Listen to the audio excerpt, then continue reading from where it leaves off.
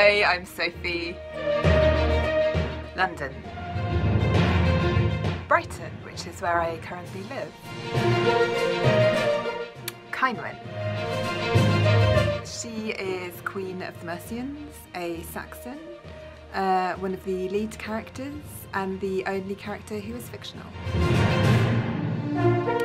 Yeah, I think we're quite similar. We're both strong women, we're both leaders, people who've been through quite a lot of loss in their lives. I am not an embroiderer, so don't ask me to sew anything. But yeah, I'd say we're quite similar. No, it wasn't. Just doing it, recording through lockdown, which was this very strange and emotional and difficult time, but actually that isolation in a way I think helped us connect with each other through this story, through the director, so that was quite an amazing experience. Exciting, passionate, adventure. Do it. Oh, let's do it. Aha!